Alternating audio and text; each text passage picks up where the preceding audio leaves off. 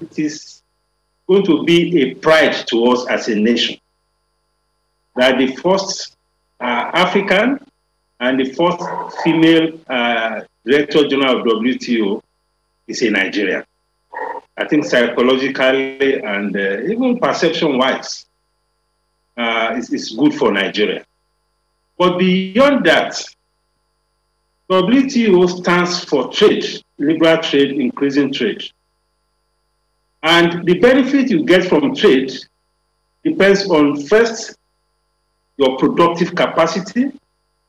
It depends on your competitiveness.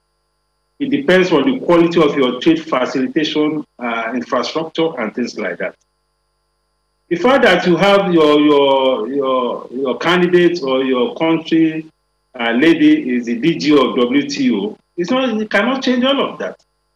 These are purely domestic policies. Trade is about what you put in. It's about the competitiveness of your economy. It's about the competitiveness of your products. It's about the quality of your trade facilitation framework or mechanism. So these are the more fundamental issues.